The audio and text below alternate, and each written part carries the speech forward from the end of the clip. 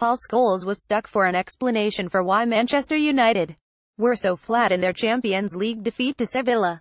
After getting the better of Jurgen Klopp's high-flying Liverpool on the weekend, many had expected the Red Devils to simply blow the La Liga club away in front of a packed Old Trafford crowd. But they were flat and lethargic. They waited for Sevilla to attack them so that they could counter, and for the most part played like the away team. Scholes spoke about the defeat on BT Sport moments after the referee had called time on the fixture, and suggested United's unexplainable lack of desire was worrying.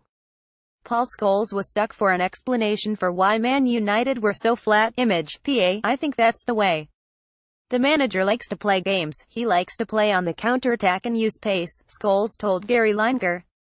It's very difficult to watch that. It was difficult watching the first game. There was no desire, no energy, no speed about the team.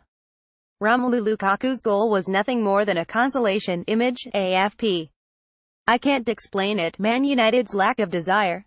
It's unexplainable. You go back to the first game, and the modern game now, teams go to places and try to score goals. United didn't try to win the game, they didn't try to score a goal. Jose Mourinho leapt to his own defense after the game. Reuters. Rio Ferdinand was equally frustrated with the result, and was angry that United had crashed out to a beatable team, not the likes of Real Madrid or Barcelona.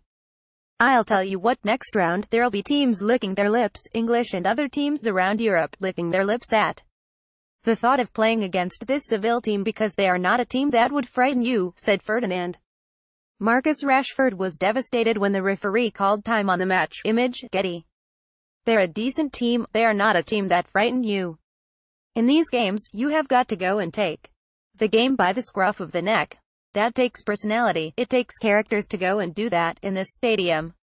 You have got to go and give the fans something to chant about. This stadium tonight was quiet, and that's down to the players. Yes, we should play more attacking. No, as long as we win, who cares?